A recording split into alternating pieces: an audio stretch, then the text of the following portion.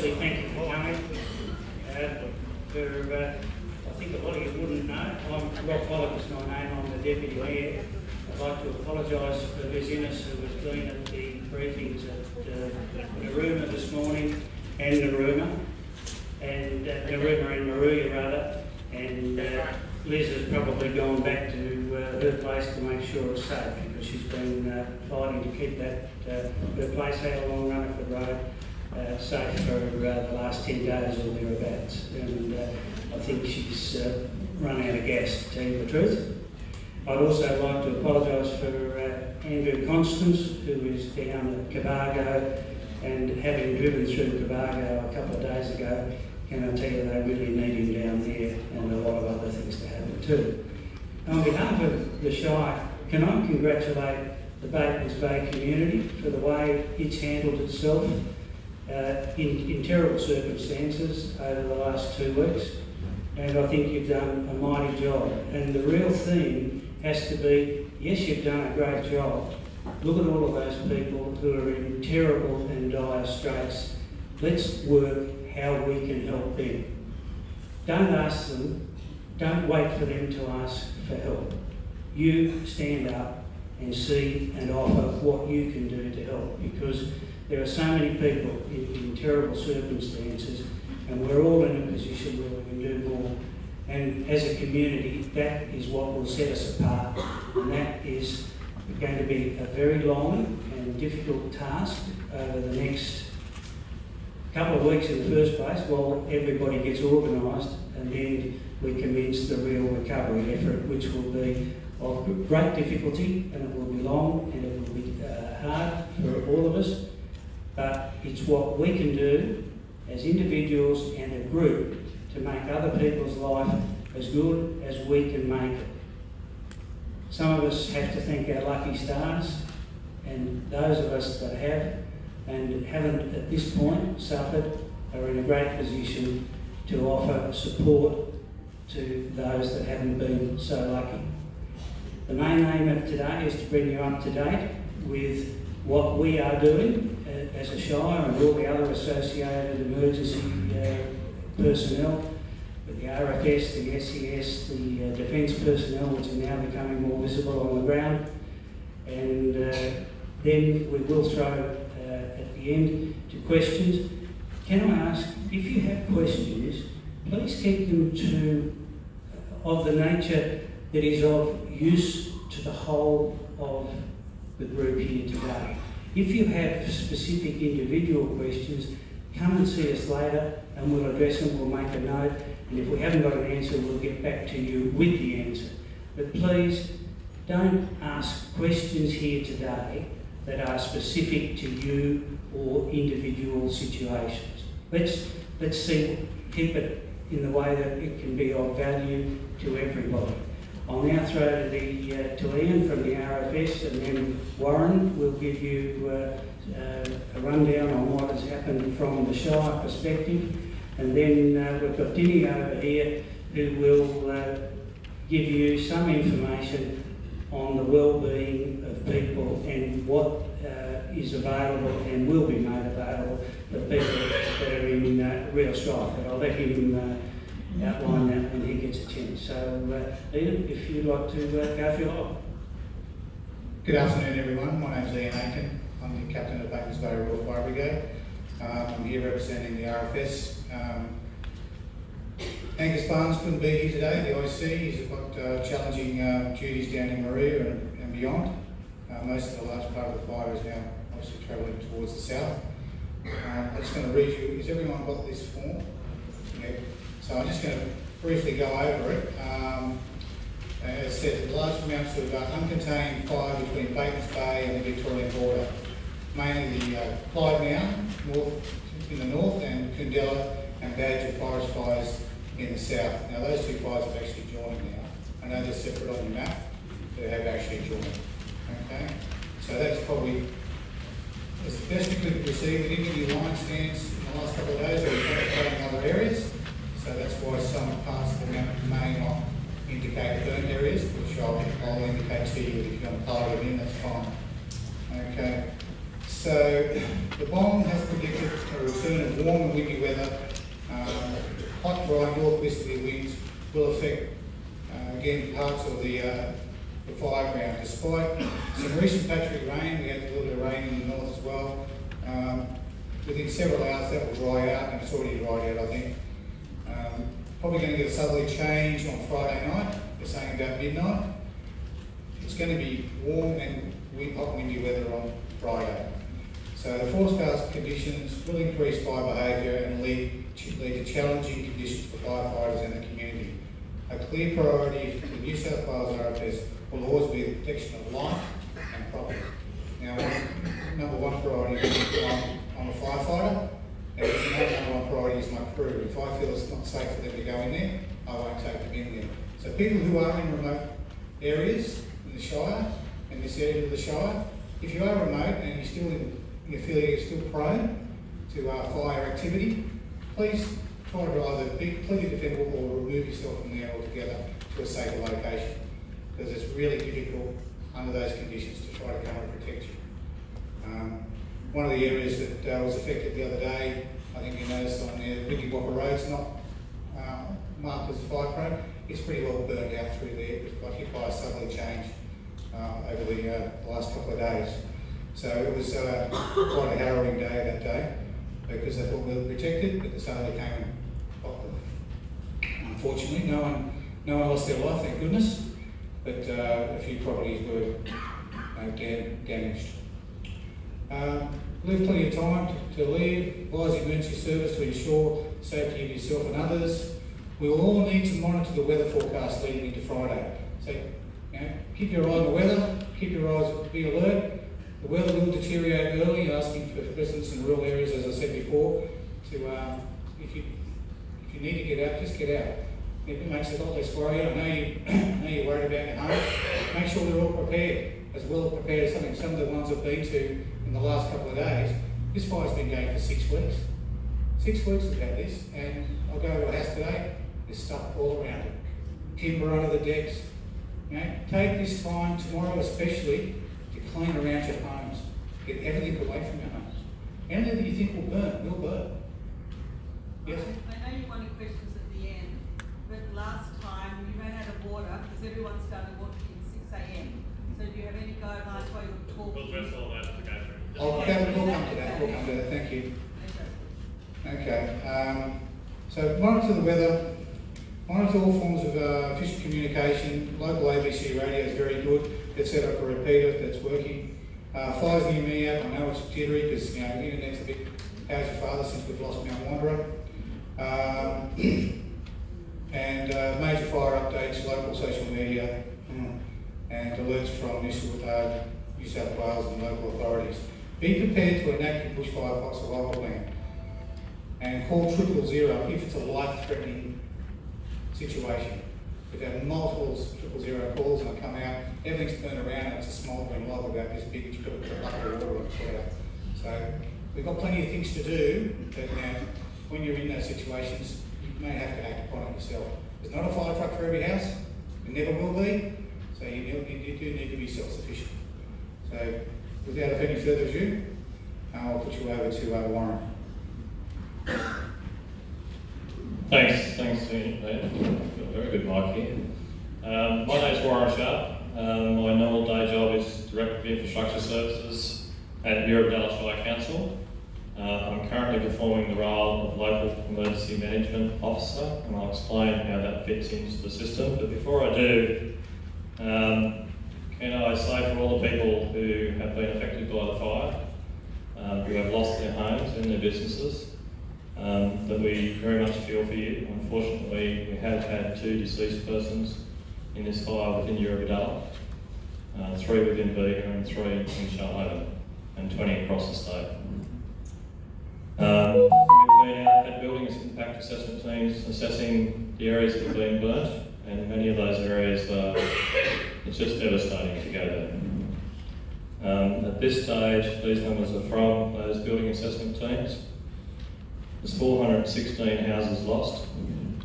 There are 70 facilities, including businesses, SES shed, school buildings, etc., lost. 630 sheds and other outbuildings many of them with valuables in them, also lost. There are 204 houses that are damaged. The extent of that damage is being assessed. I know that one of those properties that's being assessed as not destroyed is actually the house of my executive assistant, and she's been in that house and it's a very, very bad way. There are 22 other businesses and facilities that are severely damaged, and another 191 other buildings that have been damaged as well. And they're only 85% of the way through assessing the areas that they know now to be affected by fire.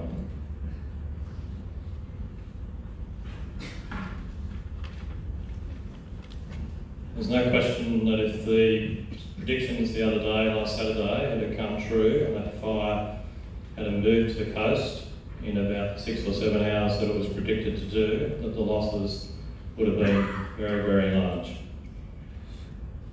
There is a number of things that we've been doing as a team, as the Emergency Operations Centre supporting the firefighting. So the way it's structured is you have an incident management team that is the team that actually looks after the fire itself. Ian is part of that team.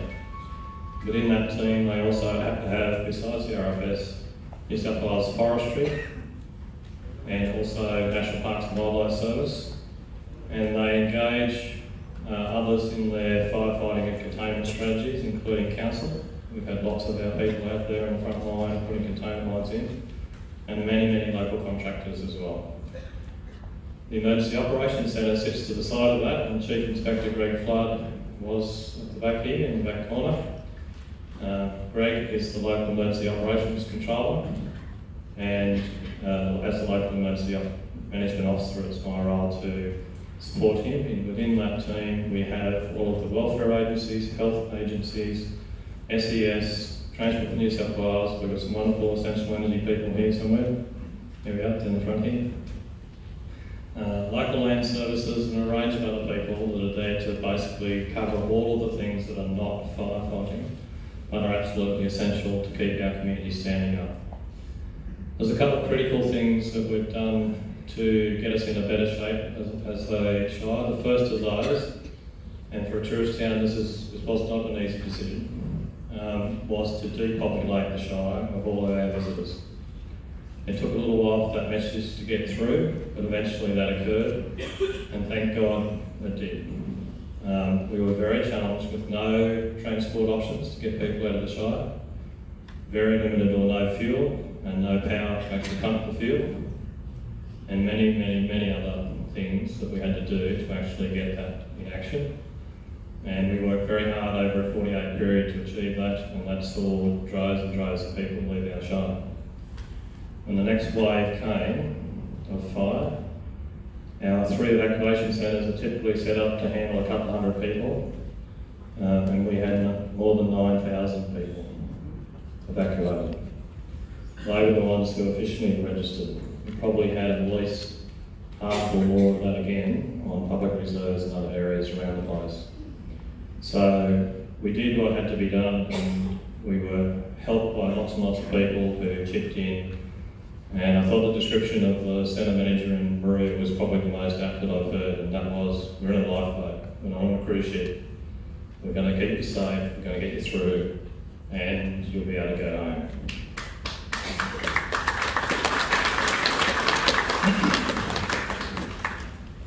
There's lots of different things that have been going on. Obviously, Kings Highway has been closed for a while. We've had some absolutely amazing support from Transport for New South Wales, both at the staff level and we're lucky enough to have the Minister for Transport as our local member, and Andrew's been absolutely fantastic. And our own council crews have done a huge amount of work, and it's very risky work to actually get out on those roads and get those trees out. You know, I drove through Moga as the fire was heading after Moga the other day, and there was still power poles burning at the bases, ready to fall over. There was water spouting out of the ground, there were trees everywhere, and there were firefighters in there trying to save the primary schools that come through. What we do when we're faced with that situation is we assess as quickly as we can the options to restore connectivity with the Shire. In that particular case, I came back the other way, and there were certainly some very severely hit areas, and particularly Rosedale. The devastation out there is incredible. But we knew we could stand that rate up much faster, and so we made that for this neck of the woods the connecting part of the Princess Highway and also the connection to our local community to stand that back up. And that was a successful operation, and we restored that access fairly quickly. There still are many challenges in the transport network, but the Princess Highway is open north and south of us currently, and so is the Snowy Mountains Highway through.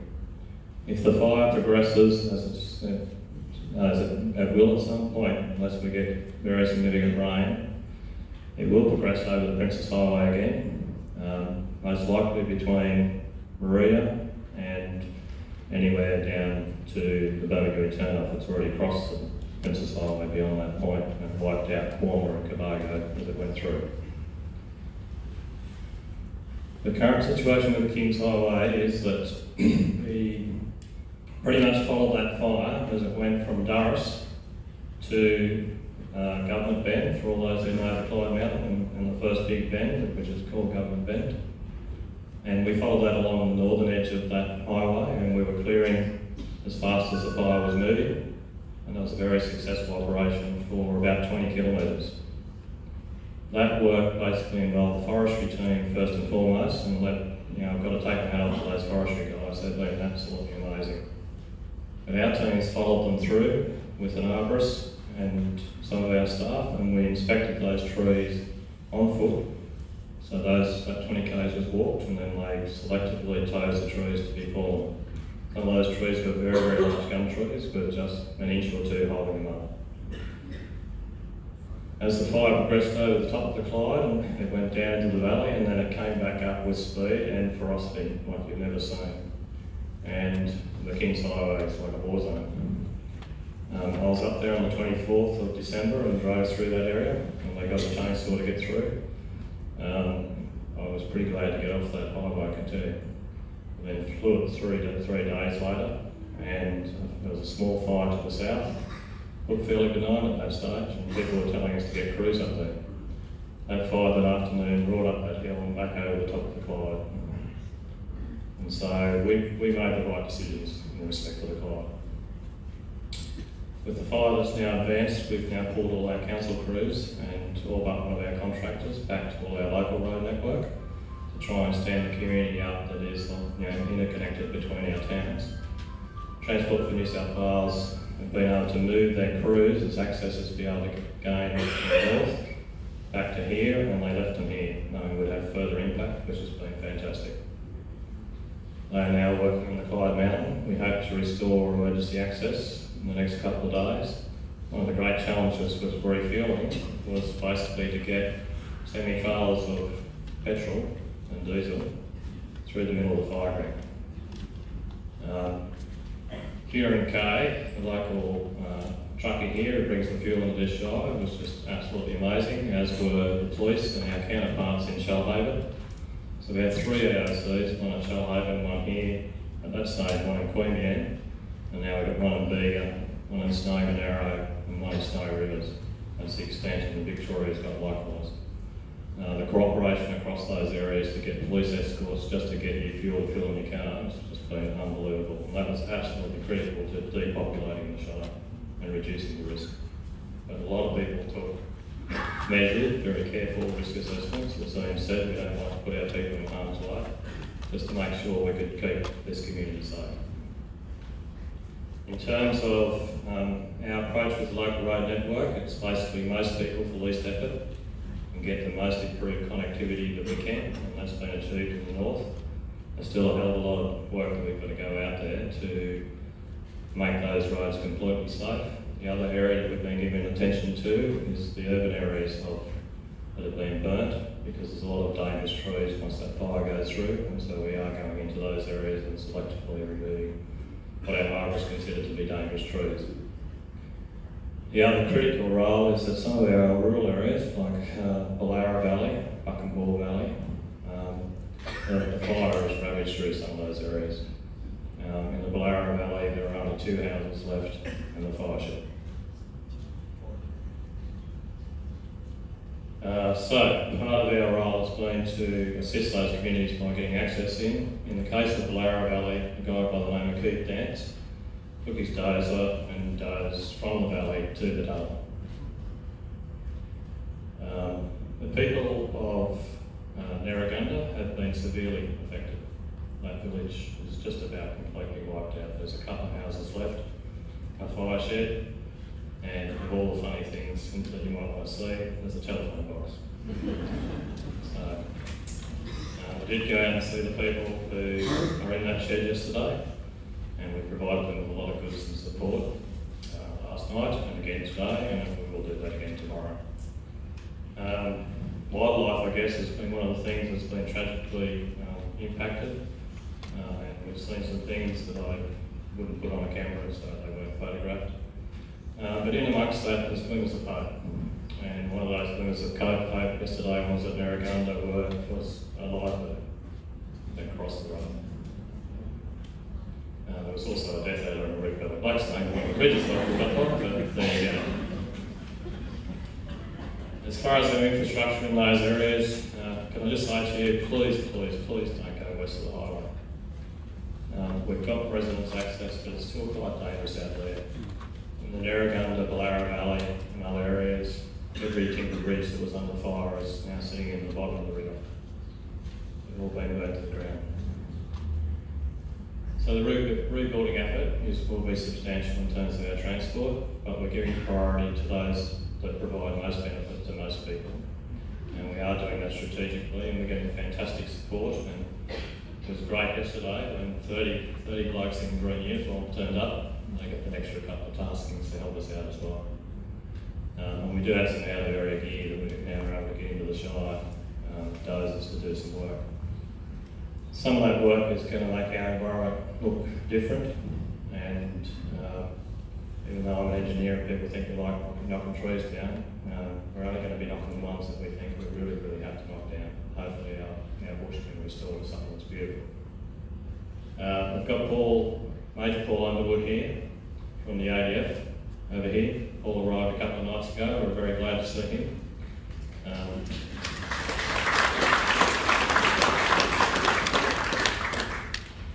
And Paul is certainly helping us with some things. He's doing some intel for the ADF, and we're also putting some proposals to government.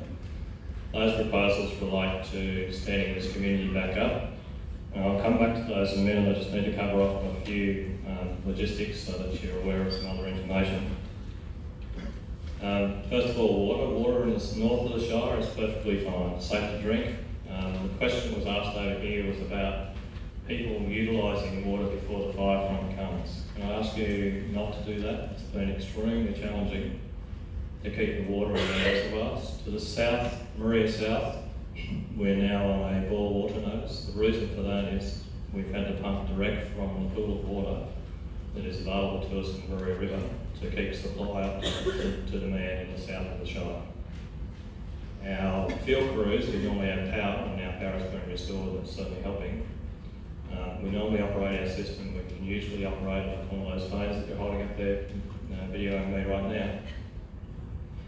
We can open and shut valves, we can run our water treatment plant, our sewage treatment plant remotely, pretty much. We haven't been able to do that. You know, if you're in a western town, you might have a couple of pump stations that you've got to deal with. We've got 136 spill pump stations in this Shire, and some fairly major water pump stations as well. And just to keep that system running means taking a generator into the wee hours of the day and the night just to give you water, and making some strategic decisions about what's the most important sewage to pump and not pump. And certainly the day of the fire, we didn't have anyone out there pumping it. We could give you the drum when that came through. But those guys have done an amazing job. Our roads guys and council have done an amazing job. The contractors that work with us have been incredible. So at the moment, the point is, unless a fire is bearing down on your property, please don't have the water running out. In the Tarsal fire, the second experience there was that as people left the town, they turned their sprinkler on, they drained the reservoir, there was therefore no water to fight the fire. I'd encourage you to say that that's not the best strategy. We haven't haven't been strictly enforcing our water restrictions in place because we understand the anxiety that's in the community, and we're asking people to take a common sense approach with that. Hopefully you'll get some lovely rain at some stage. We certainly hope for that. Power has been a massive issue in this fire. You have two very large 132 kV lines, and if you get into nitty-gritty questions, you'll have to ask our lovely Central Energy people over here on the right. The power outages that you've had have been initially from what they call a flashover. So in your house, you have a switch that trips your power. If it finds something that's a bit awkward in the house, it will flick itself off, won't it? And then you've got to go back and flick it off. So it's a bit like that. Bit bigger scale, but it is a bit more. Before they put the power back on, what they have to do is fully inspect the entire line from east to wind all the way through. And they can't flick that switch until they're unsafe to do so, otherwise they can actually create more fire and cause quite a bit of mischief and damage to their infrastructure as well. A lot of the time that's been burnt fire ground. So the delays you're experiencing is basically to keep people safe. They can't put their people in those spots to be unsafe, and nor would we. In some cases they've been able to get a chopper in the air and fly those lines to do that verification, but in many cases you can't see. The conditions are such you can't put a chopper in the air. So I guess one of the key messages in all of this is you've got a lot of good people doing amazing stuff, and they just ask that you be patient with what they're doing. At the moment you've got power onto all the locations, but on every side arm from those main lines, I don't know how I couldn't count the number of power poles I've seen burn off. At Narragansett, I come across a transformer yesterday that would normally be on a power pole. There is no sign of the power pole whatsoever. It's as though it didn't exist. So they've got a massive job to stand the power back up, but despite that, they have about 3,000 customers only. When I say only, that's still a lot. But out of the 27,000 customers in our shire, that's an amazing effort.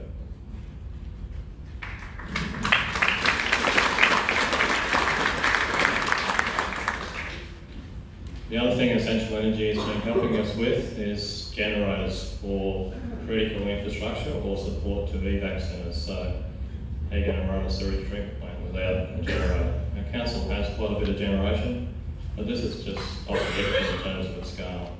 And they've been absolutely fantastic, as is Andrew Constant chasing this extra really large generators to come out of Sydney from Oswald to assist with that. And they've got to be escorted through the fire ground to get in.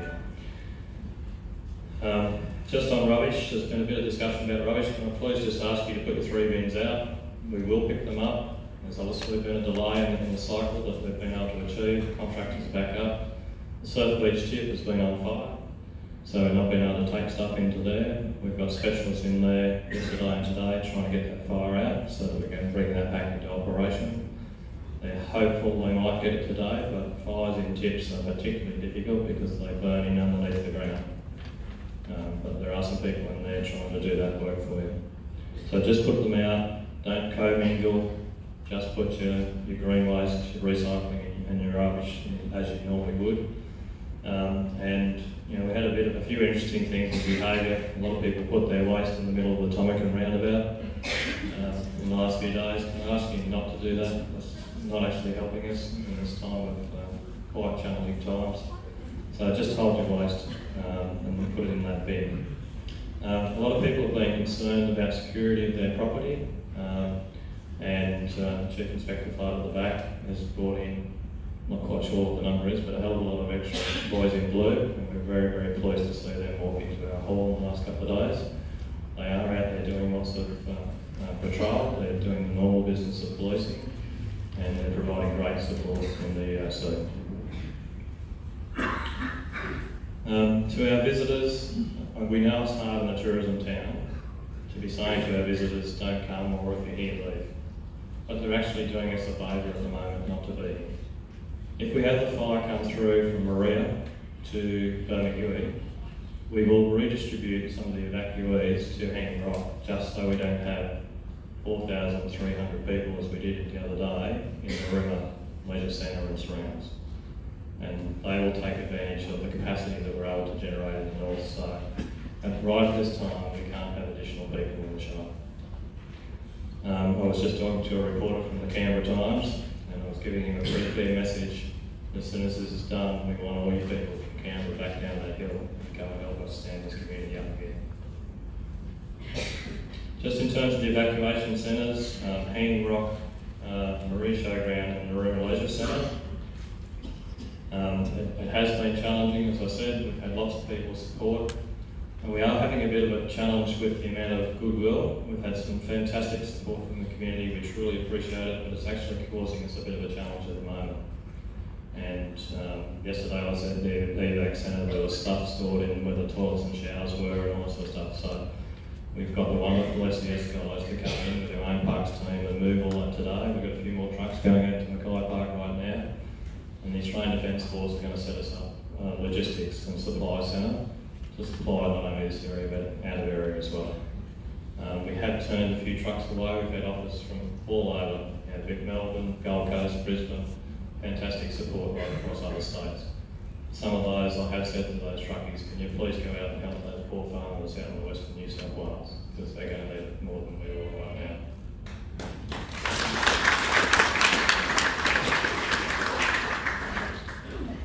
If you are coming into the future, here you may lose power again, that's a possibility. If you are preparing to go to an evacuation centre, prepare yourself well beforehand. Get your kit of medical supplies, get some extra supplies in there.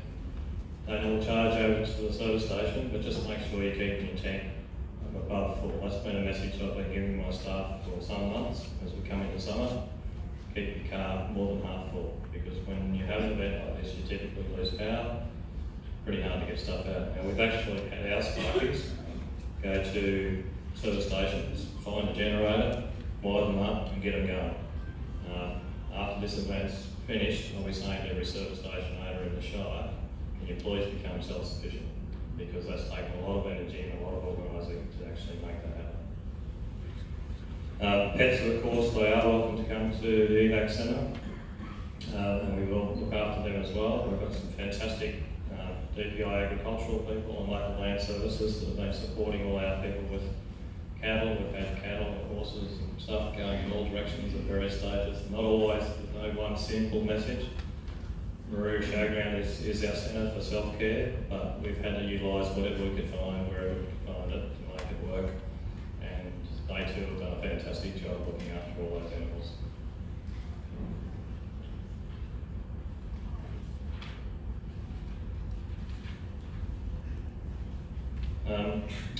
Touched on briefly the recovery process. So Andrew Constance today is with the Deputy PM, and he's also with a chap called Dick Adams. Dick has been appointed as the Regional Recovery Coordinator. 2 weeks ago we had our first recovery meeting, committee meeting in Shoalhaven, but the basis and the shape of that has now changed dramatically. And it's great to have Dick on the ground. So even though we're still in response mode, I can assure you that we are very focused on the recovery phase that will follow. We have put proposals up to government to get a much higher level of support. We will advocate for this community very strongly for that support to come. The fundamental thing of returning to your property and having to deal with how we're going to get this cleaned up.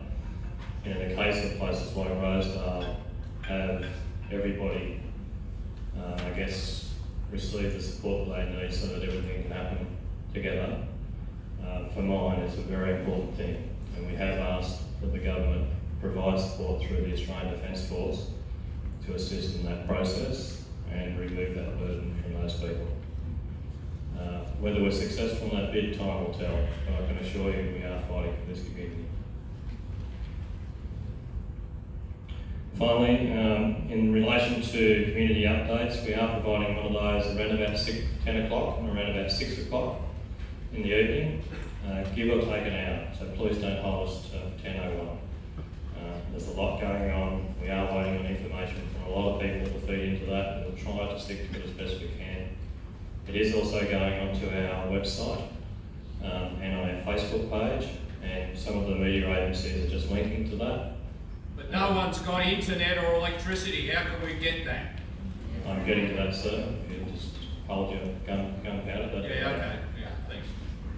We're also providing that in hard copy on notice boards, and the request that came over here is also a request we're receiving, so we are getting that to community notice boards wherever we can. If you've got a preferred location you want to see me after this discussion, we'll try and post it somewhere where it is convenient to you to get those updates as well. We are also providing them to each of the 3 emergency operations centres as well. Look, I think that's probably all I wanted to cover off in this time.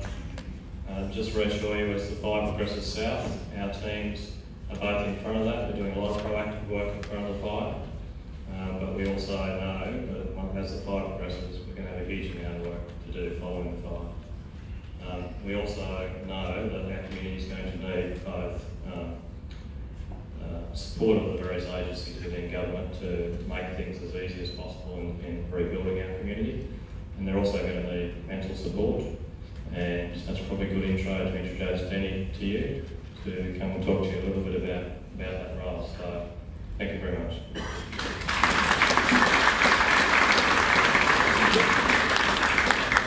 Yeah, thanks, Mark. Look, I won't take up too much of your time.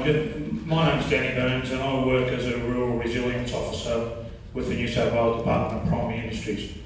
Our role in that is to link people up with both emotional and financial assistance in times of adversity. And look, there's no one denying that we're in a pretty stressful time at this stage. You know, it's awful what's going on. And in that, you know, I think the most important thing in getting through an event like this is to make sure that we all get through it, and the best way to do that is to look after each other. It's so critical that we keep an eye on your neighbour, your mate, your friend, your sister, your daughter, your son, whatever, and don't be frightened of asking questions like, how are you going? You know, if you notice anything different in the way people act, and you know, just ask the question. You're going okay, mate? It's not that hard.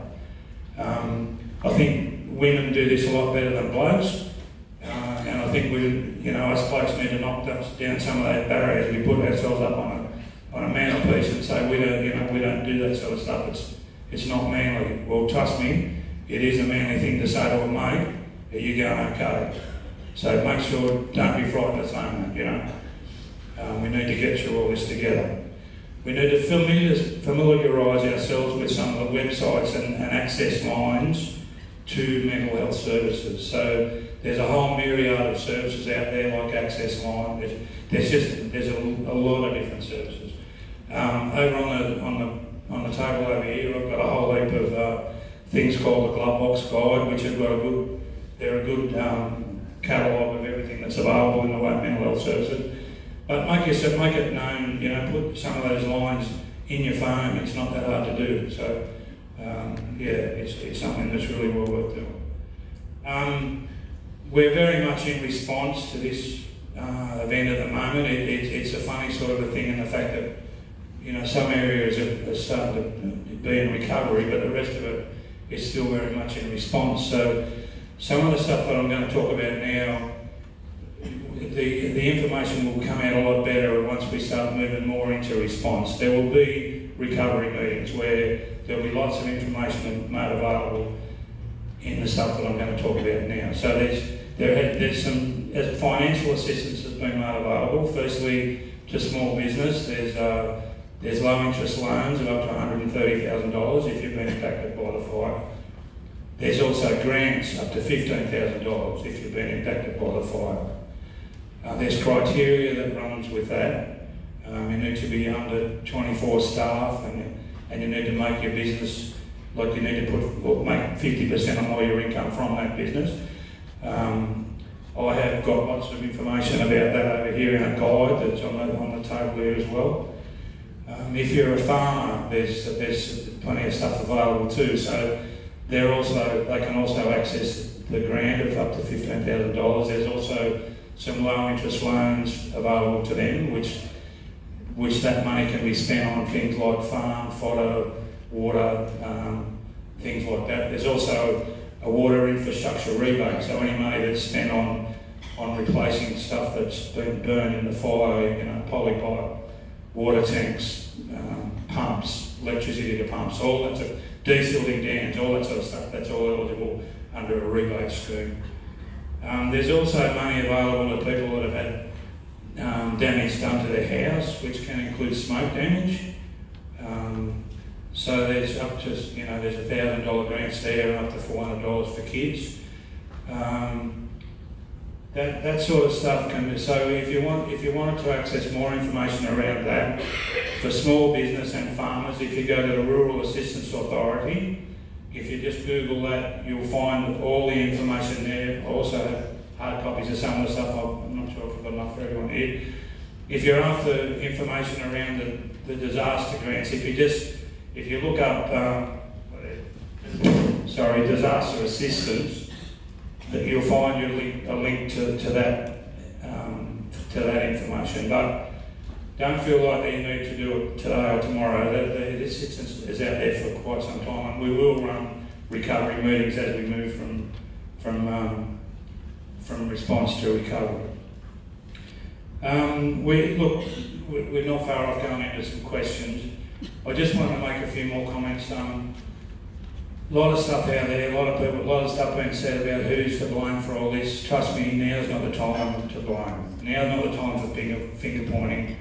Now's the time to dig in with each other, help each other, support each other, and let's get through this thing to the end, and then there'll be ample time to have some discussion around what's going on and what people think should have been done.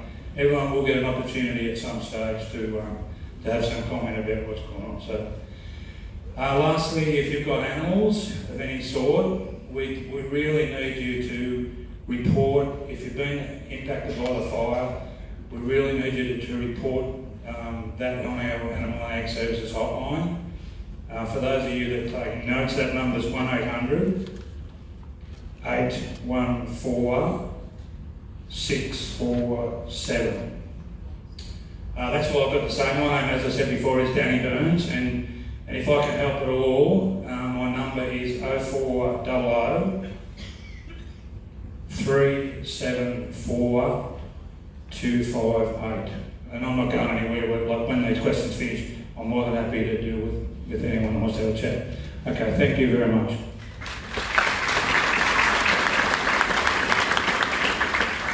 Okay, questions? Lady down here.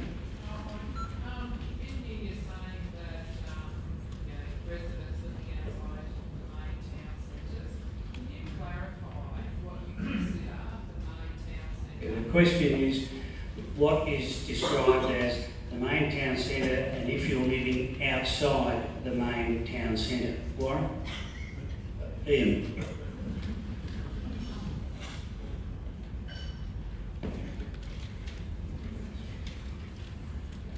One, two.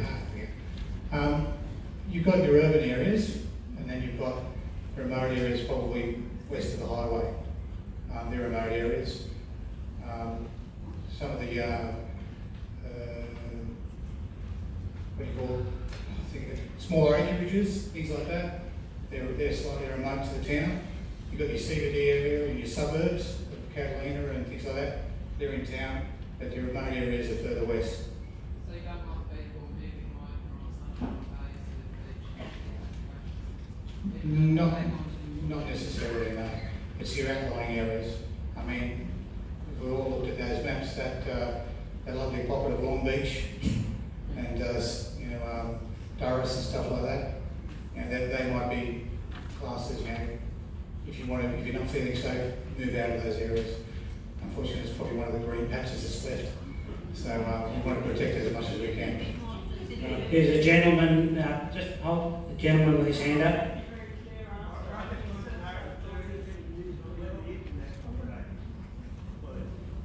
The question is there any news on basically the communications, the internet, etc.? You should be able to get internet across your phone service at the moment. I know I am. They're working on the telecommunication towers at Wanderer. Unfortunately, despite the extensive work that was done around that tower before the fire came through, there was damage up there, and they moved some of there's two towers. They moved some of the infrastructure and brought in interim infrastructure and put it back on the residual tower. So I'm not specifically, don't know specifically the answer to your direct question, I'm sorry. But like television, we've been without cricket.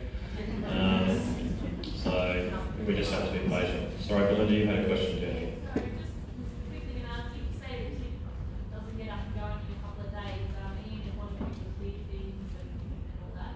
Have we got a contingency for that? So the question related to if you want to still clean up your property if you're in an area that's as yet unaffected by a fire, and effectively you need to clear it up. What do you do with your waste? At this stage, I would encourage you just to rely on the bin service that's available. And if you've got more than that, unfortunately, it would have to go to Brow at this stage. That's the nearest available landfill until that new one, until the Surf Beach is reopened. Can we get replacement bins at all three? Yes. Are they We are working on getting resupply into the Shire at the moment, so we will do our best to get you a new lot of bins. And that is pretty well a universal issue in all the areas directly impacted. Sorry, there's a question over here at the back. Is the guidance similar to last week regarding down between Batemans Bay Jan, i.e. the Little Bay, Tomcat and Rowley? It's still advised to move to the centre of the Batemans Bay.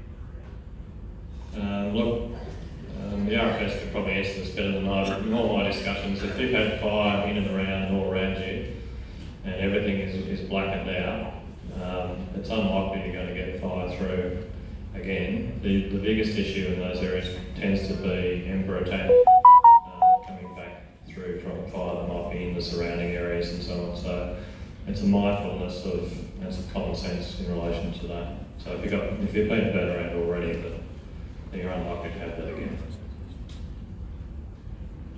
Sydney. On a similar vein there, Warren, you've got South Brown Airport and Gorilla Bay, which, I mean, I know everyone's got their areas too and we're concerned about that, so Yeah. we go to the back centre if we were in Raleigh, for example, or I'm actually wanting to know where the fires are.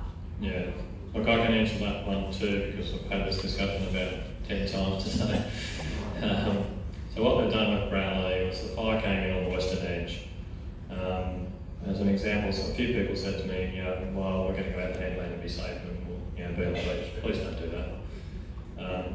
The fire hit George Bass Drive, embered across to the dune and burnt the dune out, and only took out a couple of buildings on the edge of George Bass Drive. So going to the beach is not a great strategy unless you have no option. You're better off in a sheltered structure. Rowley itself, what they've done is they've taken George Bass Drive and Percy Davis Drive and they've put a hook off that and they've burnt that back into that area. They've also done some underscrubbing work along Rowley Road into the southern part of Rowley. It's not a guarantee that that's completely locked out, but it's becoming more secure. If you're in the middle of Rowley, you're probably as safe as anywhere else in the Shire.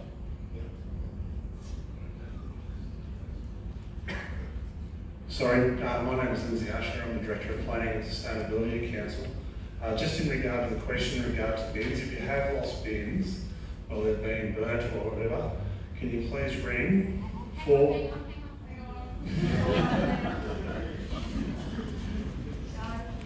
Am I ready? 4474 1024. And if you can register, there'll be staff to be able to take a call and find out what address you are, and we'll organise that be replaced as soon as we possibly can.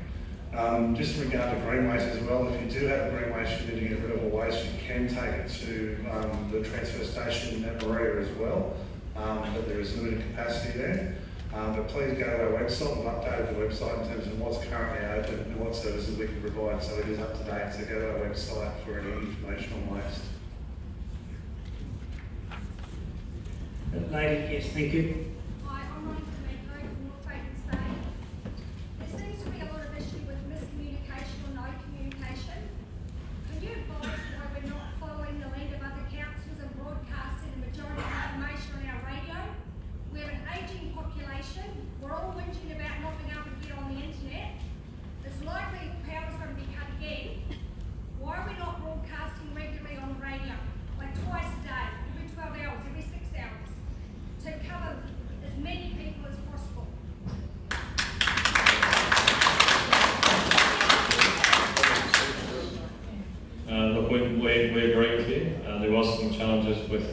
ABC being out in this part of the world, and there was some activity, particularly in the south through part of the southern part of the Shire for a period there.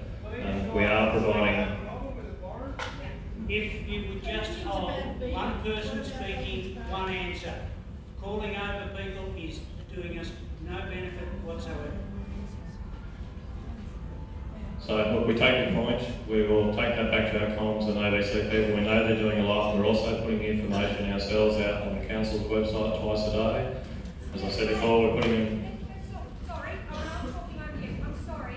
I'm a business owner. I have not turned $1 since the beginning of December because of these fires. I can't even answer my cancelled bookings from all over the world because I do not have internet and I do not have a phone line. There's a lot of people in the same boat as what I am. I am listening constantly to my radio. When there is power, it's plugged in. When it's not, I've got it on battery power. I take it with me in my car, so I'm not running my battery flat at the evacuation centre. That is written down as Survival 101. It's been like that since I was like 5 years old. Always have a battery-powered radio. That's how you get your majority of communications to the majority of people. Yeah, look, thank you for that. And look, we take your advice. Our comms is definitely going to the ABC radio. It's going to all media outlets, and I know the RFS are providing it as well. So we'll talk to the ABC for you. I'm getting radio messages, but not from Eurobadella Shire. We are providing them to the media outlets, I can assure you of that. Danny. My name's Yvonne, and in my little day there's been quite a bit of devastation. I just wanted to ask about next door, and this may affect other people too. One of the sheds is made out of asbestos, and to what extent are people's health in danger, and what's being done about that? And the other big question is about the Browley crematoriums. Is that still up, and are people able to access that?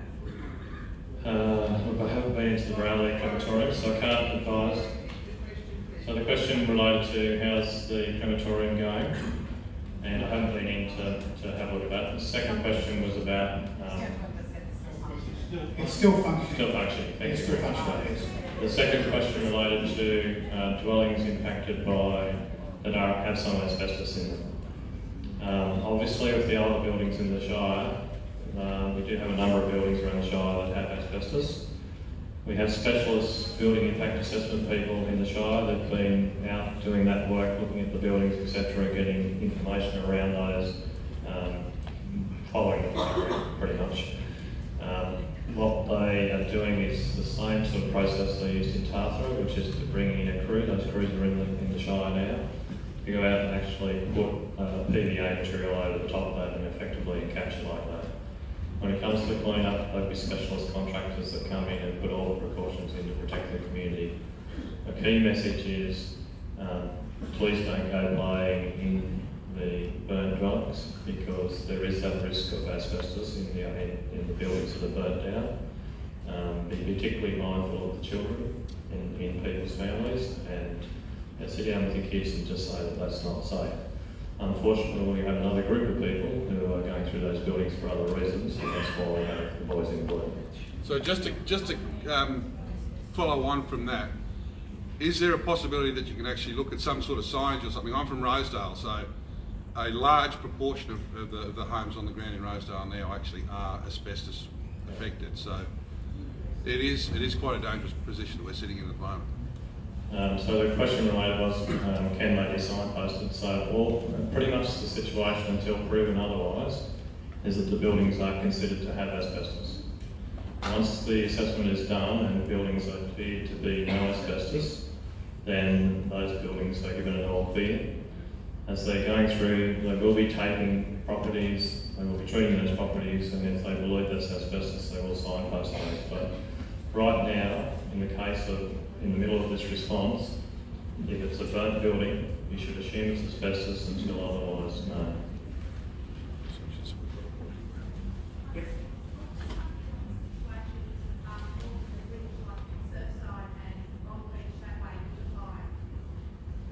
Okay, we've got fire on the edge of the power line, which goes parallel to Batemans Road.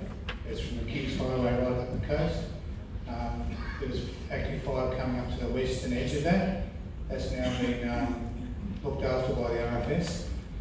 We've put in some backburns and operations over the last couple of days, and they're going to continue to monitor that over the next coming days. There was a couple of spot fires that came into that nursery or that garden centre. That's all been contained in there, and all the ones on the southern edge of Clyde Road. So there's still active patrols on those fires there. Can't say they've been completely contained, but they are being looked after. There's some candles and smoldering logs still in there. We've been working really, really hard to get those out and preparing ourselves for Friday. Thank you. There's a lady over here, over the back, and I would say we're going to have to wind this up in a couple of minutes, but if you do have further questions, we will be available to answer them individually.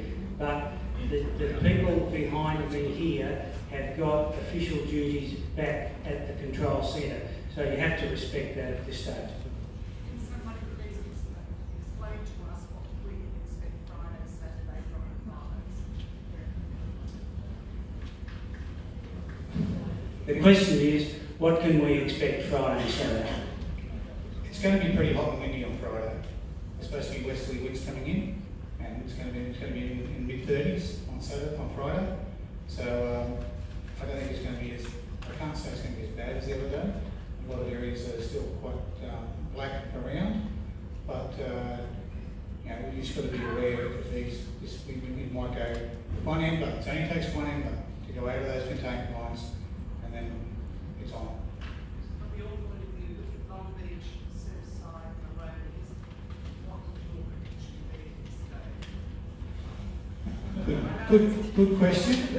I wish I could answer that, but my question, I feel the same. I live in Long Beach as well. I live in Kettle Road, so it's within my interest that it doesn't burn. Trust me.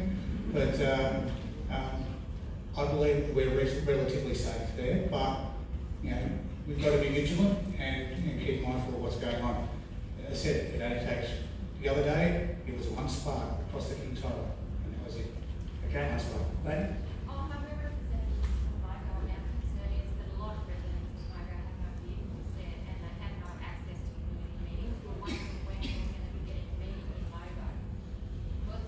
The question is relating to the future, the current and the future in Mogo in terms of communication and transport? Any information, we're in an information platform. There's no internet, there's no computer. Yeah. Look, we did receive contact today, direct to our managers in us. I will be heading to Mogo as soon as I leave here to just have a bit of a catch up with a few people on that locations. We will be talking about what are some of the needs, and I'm very happy to catch you for a short period before we leave. Obviously, some of our communities that are in our more remote area, we've had to go out because they've effectively got no connectivity, no food, no anything. So we've had to prioritise them, and it's difficult across the Shire. We will come and talk to you today, and we'll talk about where your needs are, where to from there, and what's the best way to actually do that. Okay, we'll take a couple more. One over here. Could I have a similar update for Nellie? Just the same question is basically for Mogo, for communication. There's been a lot of fire impact in Elgin, and it's probably pretty well black all the way around Elgin. There's a few little green patches and unburnt ground, but again, my advice is to be vigilant. Okay, behind you. Is there anyone can give us even a rough estimate of when we might get electricity in Surf Beach west of George Bass Drive, please? I think perhaps the essential bills to you. Just an estimate will do. There has actually been significant damage to the network.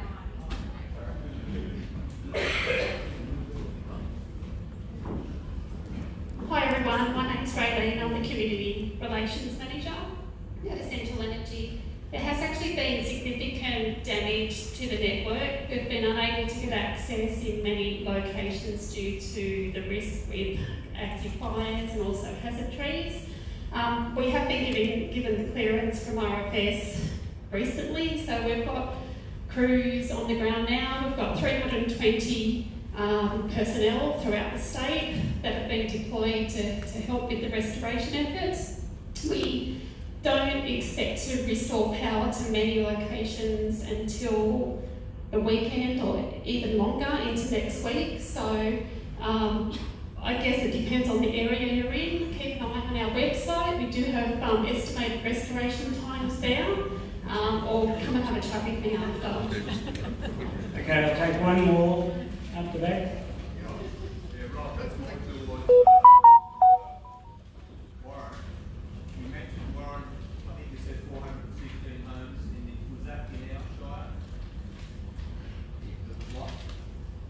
Yes, Milton, that's within our shire alone. And across the region, the number's much higher than that. We are seeing something that's a fire on a national scale.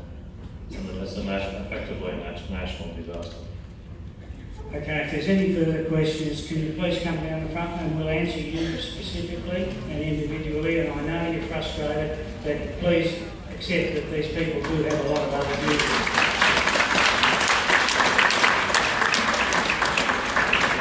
Just a quick note, I want to thank the community. I want to thank all the local businesses and all the communities for all their donations to the RFS, and also the massive help that the local businesses have given us. I can't thank you